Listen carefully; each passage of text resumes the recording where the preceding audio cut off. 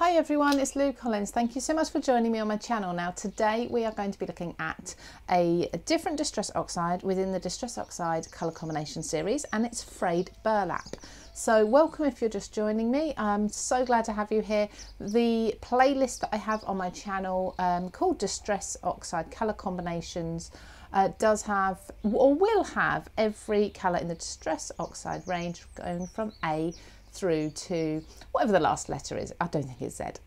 So we're working through each one alphabetically. We're on to Frayed Burlap, so we're on the last of the Fs.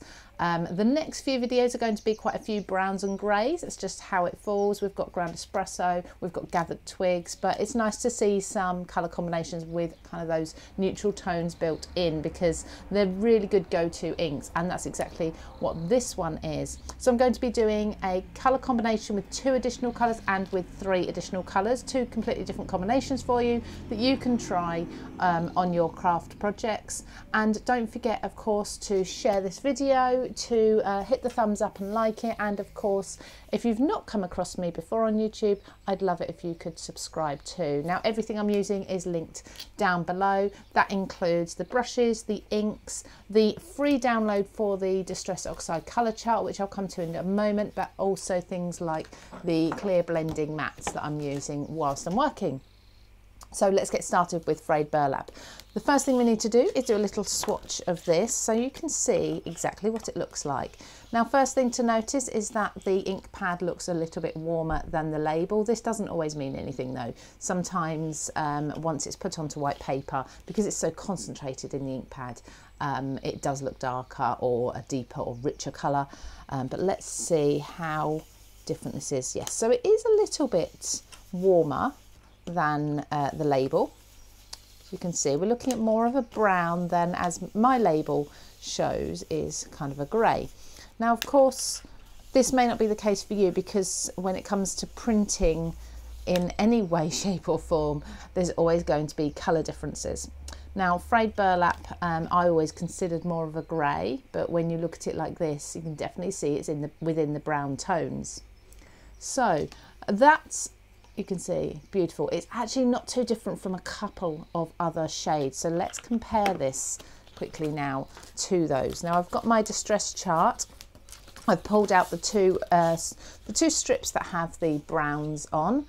Now somebody said to me they prefer to use colour swatches individually, so you've got all the little pieces. You can do that with this too if you want to. So you can go to my website and my blog, you can download this and print it off for free. I'm not asking for anything for it. You fill it in at home. I've actually laminated mine with a matte laminate pocket for each one. Well, 3 of them fit into one A4 pocket.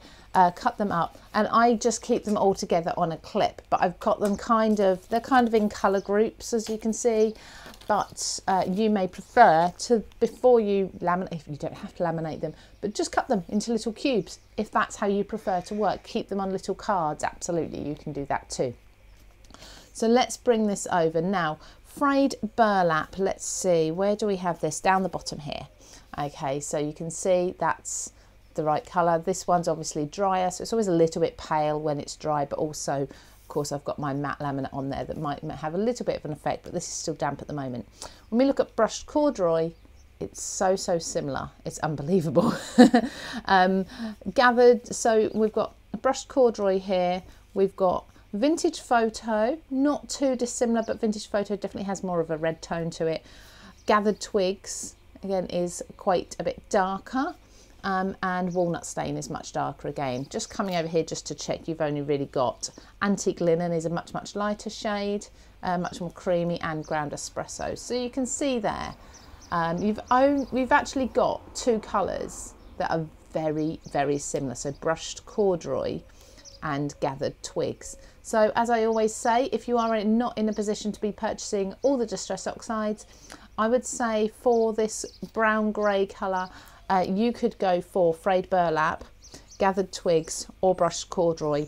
I mean, even vintage photo, those 4 can kind of interlink for now until you start building up your stash if you're looking at getting your first brown. Okay, so I hope that helps some of you. Let's just pop this to the side and let's do our first colour combination. So let's clean our mat. Just give that a little bit of a wipe. And we're going to start with another brown. So this is quite a neutral combination, and I'm going to go with tea dye, which is again one of the browns, but it's quite a warm orangey brown, and black soot. Now this one's perfect if you want a really neutral, quite a dark background. So you can see this is a lovely warm brown. It's almost a peachy orange colour, to be honest. There we go. Now already our frayed burlap has started drying, so I'm just going to bring that up into that colour there, so into the tea dye, just working around in little circles and making sure that everything's blended nicely.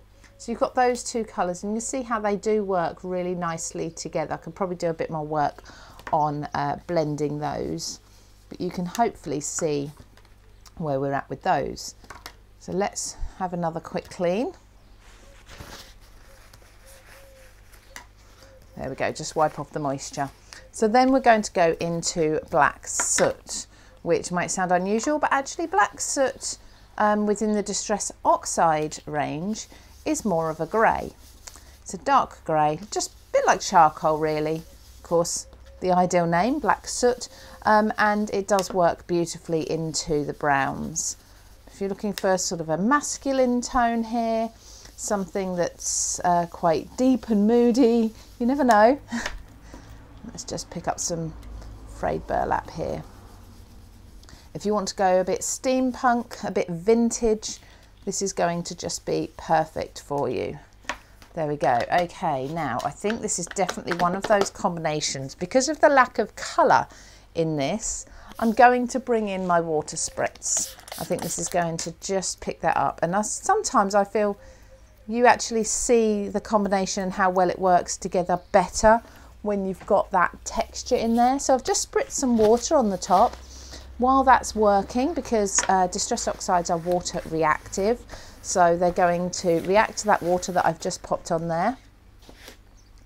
And just give that a moment. Now that water's now starting, as you can see, to react. Let's pick that up, lift up the excess, so you can sort of reveal a bit of the white cardstock underneath, and some of those damp areas will continue to work. But yeah, lovely. I really like that. I would quite happily put that with maybe some neutral tones, like some textures like hessian and such, maybe some wood embellishments. Maybe I'd go and throw in a splash of colour in there as well.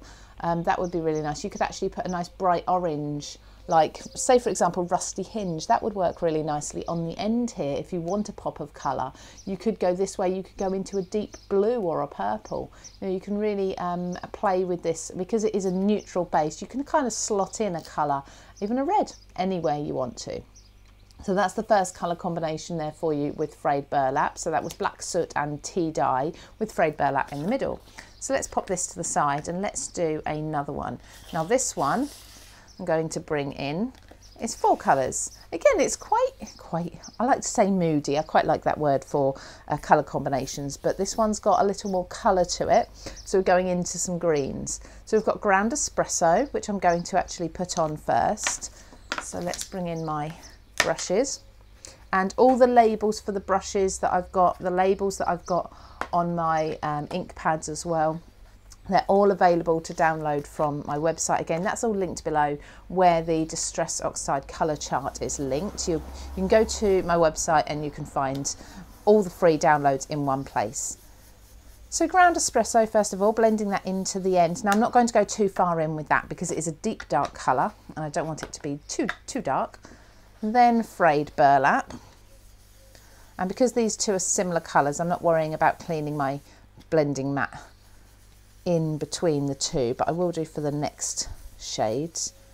So there, frayed burlap, just blending in again with what was left on my ground espresso into the end. So again, lovely combination. Have a bit more frayed burlap to put there to make sure that blend is perfect. There we go. Okay, so again, let's give this a wipe. Now, whenever I'm doing these combinations, don't forget you can pick out 2 or 3 colours from each combination. You don't have to do the entire combination, but you can pick out a couple of colours and just use them within your papercraft projects. So if, for example, you like just these 2 together, go ahead and use those. Look how nicely they blend together. Beautiful. Then I'm going to go into iced spruce. So I'm going to pick up this one, put this down quite heavy. I want this to be one of sort of really the hero colour of this combination, and I love iced spruce. I cannot wait to get to that one and do some colour combinations with it. Just going to blend that line again with what was left on my my brush from Frayed Burlap, but because I've now picked up a bit of iced spruce on there, I'm going to give it a wipe and then reapply a little bit more through the middle and bring that in there. So again, give that a wipe, make sure we're not putting too much green into the brown. That's quite a nice way of doing it. Again, just give that a quick wipe. We're now going to go into the darkest. So for example, if you just like those colours together, which are beautiful, iced spruce, Frayed Burlap and ground espresso, go ahead and use those. And then for a pop of colour on the end, I'm going to use pine needles. So again, a dark colour, and as I do with my dark colours, I just like to pop a little on the end there and then work at blending that into the colour next to it. So working in small circles into the iced spruce, just touching where they meet and working in tiny circles. If you work in big circles, you're going to drag that colour over into the area where you just want solid colour and you don't want the blend. So just work in small circles, and then we've got a pop of colour on the end. Isn't that lovely? So let's take a look again at what colours we used here. So we've got ground espresso, Frayed Burlap, iced spruce and pine needles for that colour.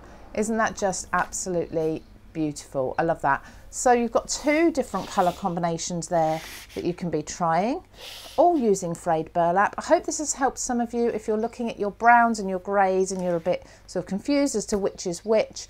Definitely, I would always recommend do yourself a colour chart, a swatch chart. Doesn't have to be my free downloadable one. You can do any one you want. Just make your own up if you need to. This really helps you notice and recognise the shades and the tones of each of the colours and how they look together as well. So I hope you can join me for the next video, which again will be another brown, but a different brown this time, and we'll do completely different colour combinations to keep things interesting. Please do go back and look at the other videos, and I would love it if you could drop me a thumbs up on this video if you liked it, enjoyed it. Leave me a comment as well what you think to this colour. At the end of the day, it is a neutral, but I think you'll find you'll use it quite a lot. Okay, take care everybody, and I'll see you again very soon.